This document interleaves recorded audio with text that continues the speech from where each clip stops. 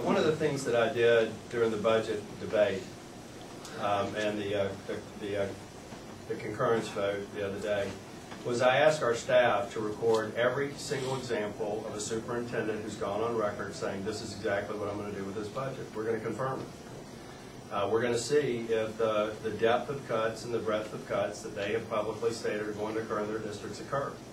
And if they did, we're going to try and understand why, because we don't get the disconnect. We don't get, when we reestablish the funding in the classroom, why that has to happen.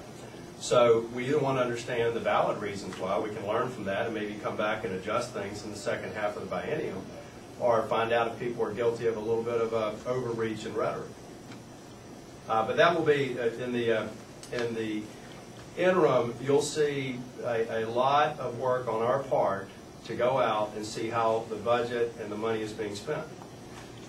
We will be spending a lot of time with our staff, the fiscal staff and my policy staff, going out and taking a look at it.